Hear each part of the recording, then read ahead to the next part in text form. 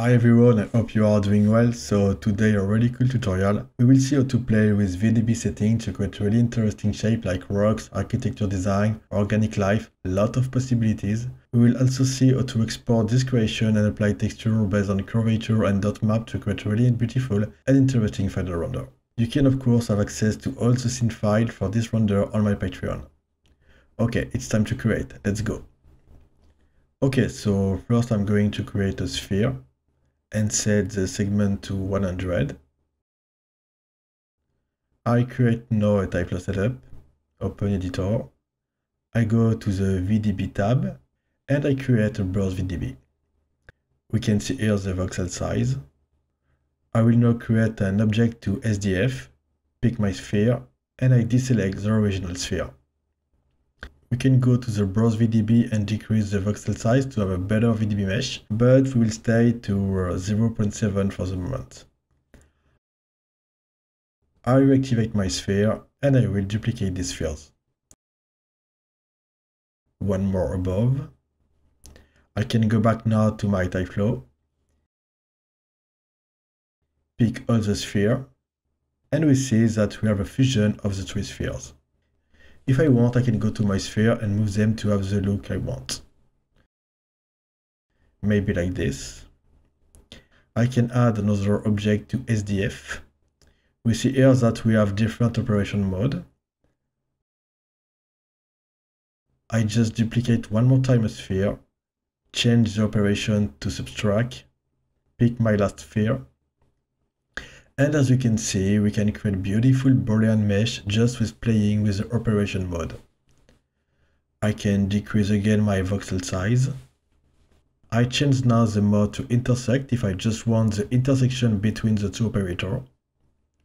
Okay, so I'm going back a little bit and I move my sphere, maybe here, like this. And now we will see what the VDB filter does. So VDB filter. You can play on different modes like density, velocity, UVW, but for us it's filter SDF.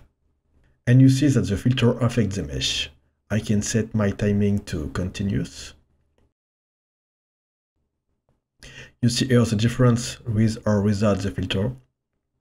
And if I go forward in my timeline, you can see how this filter smooths the mesh. You have of course different filters to play with. We can try Maxify. That produces a result a bit different. We can try to dilatation, who dilate the mesh.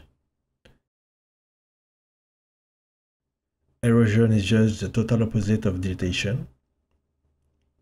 Maybe this look is really cool and I want to stop my erosion to the frame rate, so I go to my timing, select VDB age and set the last frame to 1. Now the filter will never exceed the frame 1. I can add another VDB filter with min to smooth the mesh, timing continuous, increase the iteration, go back to the frame 1. We see here the difference, and I do the same thing for the VDB age. Okay, so we saw here quickly how to play with the filter to modify the look of your VDB mesh. Filters are really great to improve the final look of your simulation. Okay, so now I will show you how to completely modify your VDB to create beautiful growth structure or animation. I just select the frame 0 in VDB edge for my mesh to have a bit more volume for the simulation. And I'm going to add a VDB Modify. Okay, what we have here. We can play on the velocity, density or UVW. In the vector operation we have different action modes like add, multiply, set and more. In input vector we can affect the mesh with force, noise 3D, SDF normals, curl and more too. And in the input and output we can play with the multiplier to control the wall settings. Okay, so we affect here the velocity, the mode is to set, and the input is to SDF normal. So basically the VDB mesh will just grow like dilatation. I set the timing to continuous, and nothing happened. Okay, why? Just because we need a VDB solver. You can see here, VDB solver affects volume with velocity. So I add my VDB solver, And we can see the growth of our VDB mesh. We can go in the input and decrease the multiplier. And now the growth is a bit slower. We can play on other settings like maybe surface text map that allow us to modify the volume with the map. So I just select my sphere 1 and I will just create a material with a noise map.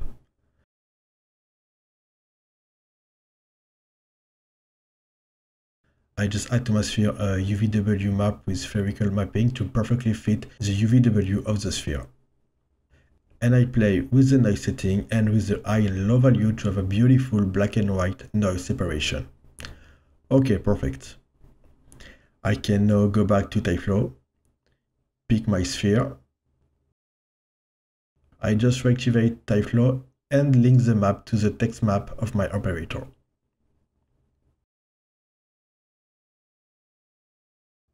And we see if I go forward in my timeline how the map affects the volume. You can of course change the size of your nose to have different look. If I decrease my voxel size, I can see better how the noise affects the volume. You can go to the VDB solver and change the spatial scheme. Here we see that the second BIOS really changed the look of the simulation. Really interesting like this. If you want, you can add a relax modifier to smooth your final mesh, increase the iteration, decrease the voxel size, a lot of possibilities. Okay, so basically it was just to show you that you can affect the volume with the texture too. But it's not what we will use today, so I'm going back to SDF normal under VDB Modify.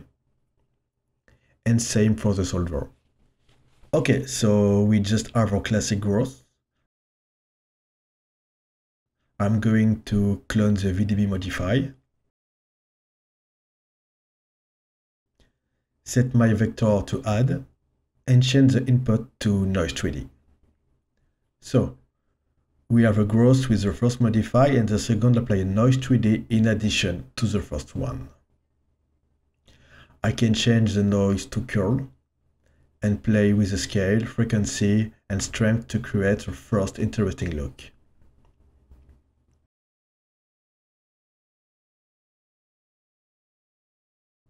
I duplicate this new modify operator. I can set the noise to turbulence this time. And I change the mode to multiply. So basically the multiply will not add a force in addition to the other, but will just multiply with the setting you choose. Here, turbulence noise. You can play as always with the noise setting to start creating the look you want. I can now decrease my voxel size to have a better simulation. And yeah, it starts to create a really cool growth simulation. I really like the curve we see here, really good. Now I will just decrease the setting to show you another way to modify the volume. So I just add another modify, timing to continuous, operation to multiply again, and input scalar to curvature. Curvature and Laplacian create a really cool deformation to your volume. Okay, so we have interesting result here, but we've totally lost the shape that we've created. So to fix that, we can go to the Modify Input Scalar tab. Select Retarget, and we'll play to the from and to values. If I set a value of -5 for from, we totally lost the curvature effect. I will now decrease the value in the 2 to -3.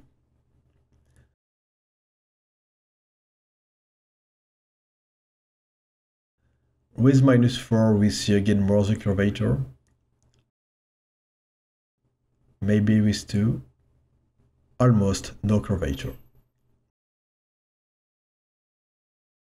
Maybe -3.5 can be a good in between. You can also play with the exponent here if you want. If you increase the exponent, don't forget to really increase the multiplier. Here 25. Yeah, beautiful result. but I will decrease them, maybe 2 for the exponent and 5 for the multiplier. I can now decrease my voxel size to have a more defined simulation and increase the narrow band, but keep in mind that up this value will increase your time simulation. Yeah, it's really good.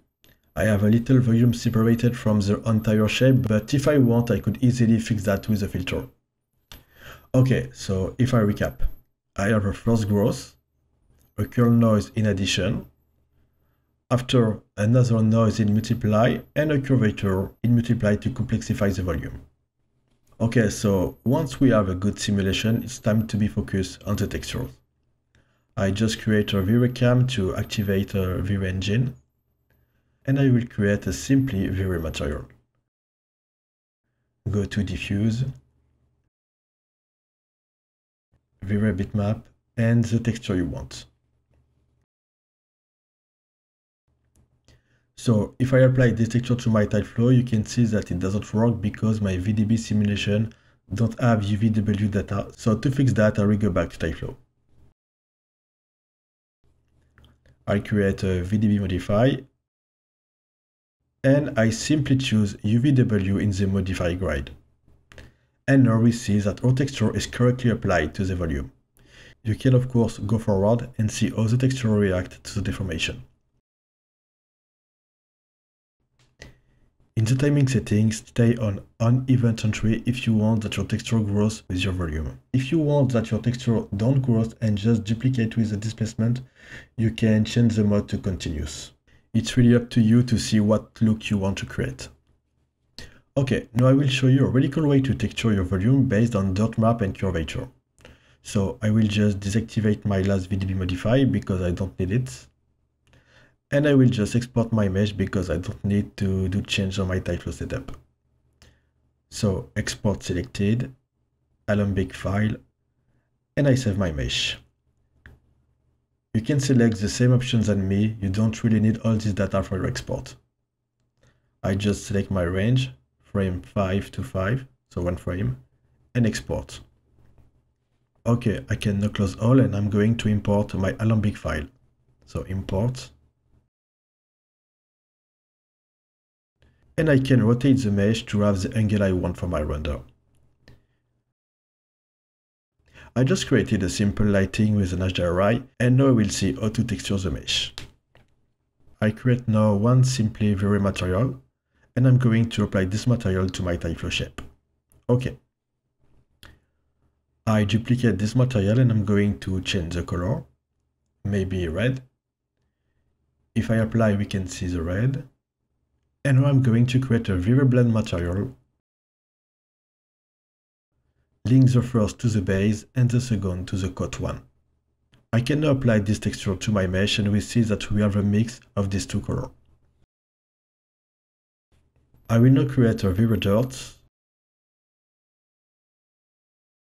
and a vray curvature. If I link my vray dirt to the blend one, we can see that the map affects how the colors are distributed.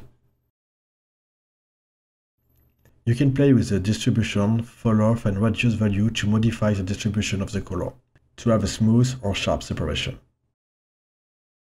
A really cool thing to do is to play with the curvature. You can go to the max output color and increase the value. We really see here the change. Play with the sample spread, play with the scale. You can decrease it, modify these three values to really create the look you want for the texture of your mesh. And once you're satisfied with the final look, you can apply your final material. Here maybe a ceramic, and for the red maybe a chrome. Not bad, but let's try with the gold. And yeah, it's really beautiful like this. This is basically how to texture your VDB mesh based on dirt and curvature data. I will show you one last thing. Here a little project I created with a simple torus shape modified with a noise. Here's the texture that I created for this project. And if I launch the render, you can see the smooth look of the shape. That's really cool, but I wanted to create a more detailed rock look. for these renders. So what you can do is to go to the displacement and link a noise map with a low scale and high level. And if I run again my render, you can see that the displacement really affects the final look. It's a really cool way to mix VDB and displacement. Okay guys, so it's over for this tutorial. I hope you learned a lot of things and that VDB is more understandable for you. Don't forget the thumb up and to subscribe if you like my work. You can also support me on Patreon and follow me on Instagram if you want. See you soon for next tutorial guys. Bye.